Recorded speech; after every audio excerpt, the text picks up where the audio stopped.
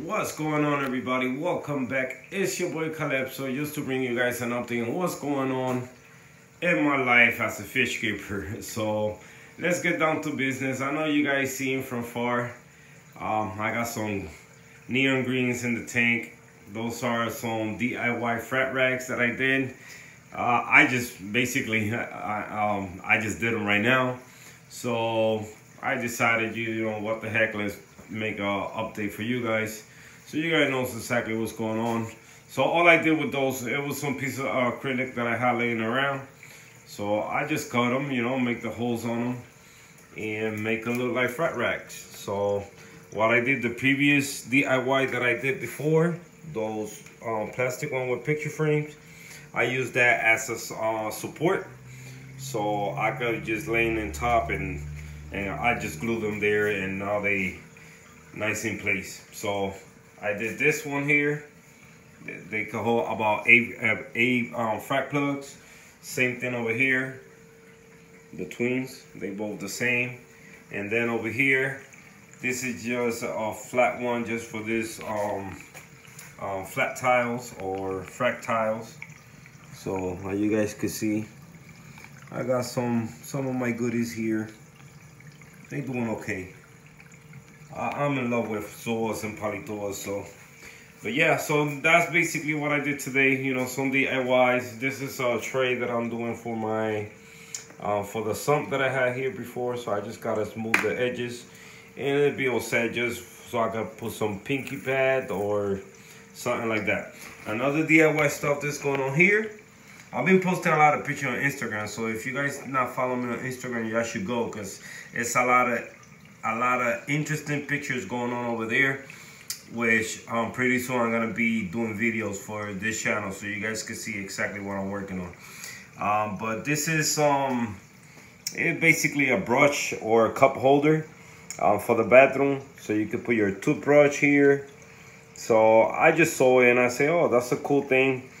I don't know if you guys seen those little, I think it's to hold plants in aquariums, and people been using it lately for anemones. So that's basically something that you could use as a DIY to, you know, hold anemones in, or you could do other stuff with it like I'm doing right now.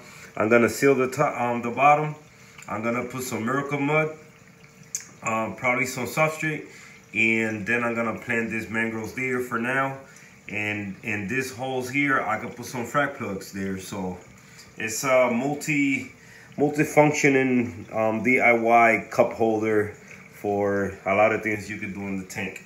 So that's another thing that's going on here. The filtration right here. Let me turn on the light right quick and remove the lens so you guys can see what's going on down there. So I did a couple adjustments to it. Basically, I wasn't getting enough polish of the water, so I had this. This is basically, you know, when you put a new fish in the tank, like a cage, so the other fish could get familiar to that fish. So I just use that, filled it up with a lot of, you know, filter floss, and that way I'm polishing my water. The skimmer still, I don't know what's going on with the skimmer, really. So I've been having a couple problems that I don't see the skimmer skimming a lot. I don't know if I'm doing something wrong with it, but it's not skimming, I say, how it's supposed to, like how often. This cup, I don't change it that much, so I don't know if anything is wrong with the pump, or maybe I'm gonna give last time I cleaned it and it didn't do no good, so I'm gonna do it again and see what's up with it. So, but yeah, the filter is working, it's doing what it's supposed to do, so that's a good thing. Other than that, you know, it just in autopilot right now. This filter autopilot. The tanks are in autopilot. The Twin Cities. This is one of the most easy tanks that I got here. Basically, I don't do no maintenance to these tanks. The only maintenance that I do to the tank, let me just fix that. I do maintenance to the tank, but I don't do water changes. All I do is feed the fish, feed the coral, and change my filter pad. So all I do to this tank, basically, it just whenever I see corals acting out that they're not opening how they usually be, so I just, you know, clean the substrate, vacuum the substrate, and the next day they just start acting normal, I guess, you know. So that's the only issues that I have with this tank, and algae growing in the glass. I got in this, especially in this one, I got cyano growing in the glass, at least only in the glass, not in the sand bed. So, but yeah, tanks look a little bit disorganized right now. You know, I just moving things around, just, you know, having fun in the fish room and bothering the corals and the fish. So, but they doing good. That's one thing. The tanks are doing good. So hopefully, once I do the adjustment to this thing, I'm gonna show you guys so you guys can see how that look. Maybe I give you guys an idea, and you guys could do the same thing too at home with your tank and your mangroves. Over here in the display tank, everything is just flowing. Also in autopilot, the only things I do to this tank, just dose alkalinity and magnesium, and I also dose cold water. So that's how I keep this baby running. Other than that, changing the filter pads and stuff like that. So far, all I can say about the corals, they just, you know, lights are ramping down, so you're gonna see a lot of corals maybe not open how they usually be. So, but they doing good, you know, I can't complain. I did remove my green star polyp from the back, so you guys can see it started encrusting to the glass. So that's a good thing and a bad thing, you know, because I'm shutting down this tank in the near future. So that gotta come out, but at least I can leave it there and let it grow and then frag it up from there. All the corals are doing good. Nothing is dying, not that I know. I did remove my emerald crab, cause I kept seeing them picking up my purple stylo in the bottom, so the bottom is kind of stressed out. He always kept being right there, and I see him picking out the polyps in there. So it was time to remove them. I just put them in my sump. I think I got maybe 1 or 2 more in there. I haven't seen them, but as soon as I see them, they're gonna be removed also if I see them bothering any corals. My dandruff is finally open. So I don't know if probably now it's like in this tank, but now I'm seeing them, you know, open more than before. So that's a good thing. Here they all closed down. I was just messing around with the tank. So, but everything in the tank is doing good. My A cans, I love my A cans. They closed down right now. I was just messing with all this piece here, so they're not happy right now. And over here, my Recordias, they doing good. My Montes, I love these Montes. This is my first Montes frags from the big colonies. I be posting on Instagram. So this is part of those that I still kept until now. Like the same thing with those 2 Montes in the back over there and this over here. They're all part from the same colony. At one point, that big colony started dying, so I had to frag it off and I say a couple pieces so it's growing back again. So, but yeah, guys, the tank is doing good. You know, nothing major going on. Lucky for me, the other day, I don't know what happened. I came home and the tank was filling up again, and I almost had another accident where the water was gonna come out of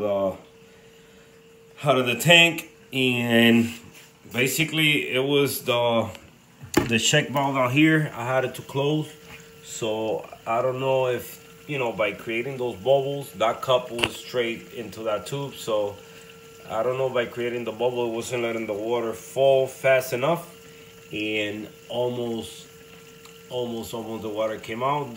How I noticed it, because my ATO, I kept filling it up and kept dumping it in the tank, so it was getting filled up. Here you go. Look at the guy right here. So we'll see. Here, this Calliope is growing. It's doing good. I got my dragon breath back there. I got some grape algae, not that much, but a little bit of spaghettis around there. But tank is doing good. That's a good thing. The tank is doing good. So let's just hope it stays like that until it's time to shut it down. A lot of these corals I'm gonna put into quarantine once I shut the tank down. The rocks, I don't know what I'm gonna do with them, but we'll see. If I could get rid of any of the vermin snails and any Aiptasia, whatever, flatworms, whatever this rock got, then I go ahead and do it basically with some treatment. If I could do that, then I keep them alive. If not, then I'm gonna basically die them off and start them all over again. Even though I would hate to do that because they've been with me for a lot of years, over 10 years. So we'll see. Another thing that I wanted to point to you guys, I don't know what's going on here. Let me turn on the light again. So I don't know if I have a leak in left seating, but lately, I don't know if you guys can see right there, look kind of wet. So I don't know, I keep drying that spot right there and water keep coming out, so it's a leak somewhere. I just can't figure out where it is, and I don't see no water falling down on the floor nowhere else, so I gotta check exactly where that leak is coming from. I see some Salt Creek in the overflow, so maybe it could be that. I don't know if you guys can see up there. It's on Salt Creek there, so that's probably what it is. Probably the union. It's not completely sealed, so hopefully that's the case. But the frac tank that I had, I re-siliconed it again, and it was right there. This is an Escape that I'm working on. Something nice. I'm loving the way I'm going with it. So the frac tank that I had there, I did re-siliconed it. So I'm planning to do the same thing to these tanks. I re-siliconed it with black silicone. So hopefully everything goes smooth, and I'm gonna do that change. And hopefully this tank is not cracked, and it just basically the overflow leaking. So I'm gonna switch one at a time and pre-silicone again. And I don't know, guys, I just love the way tanks look with the black silicone. Even though I like this clear one because you get like more open view to it, but I like them better with the black silicone. So that's the plan. So we're gonna go ahead and do that, pretty soon, and then we're gonna check. Hopefully, the tank is not cracked, and I get to just keep using it and go from there. All right, guys. So this is my update for you guys. I'm not gonna take no more from you guys' time. I suggest you guys, if you guys want to know what I'm working on, I'm gonna be uploading videos pretty soon. Not yet, but pretty soon once everything is said and done. But if you guys want to know exactly what I'm talking about, what I'm working on, I suggest you guys to go see me at Instagram, and you guys gonna see the amazing epic build I'm doing over there. So I haven't shared it here yet, but it's coming. It's coming. I want you guys to enjoy it step by step. Like I said in the video before, we're going back to the beginning of this channel, but this time we've taken it up a notch. So you guys gonna enjoy it and love it, and maybe you guys could do the same thing I'm doing. This time is epic. All right, guys. So like I always say, if you haven't subscribed to this channel, now the time to do so. There's a lot of great things coming your way. And like always, I see you guys in the next one. Hasta la próxima. Your boy Carlitos out. See you guys. Thanks for watching. Bye.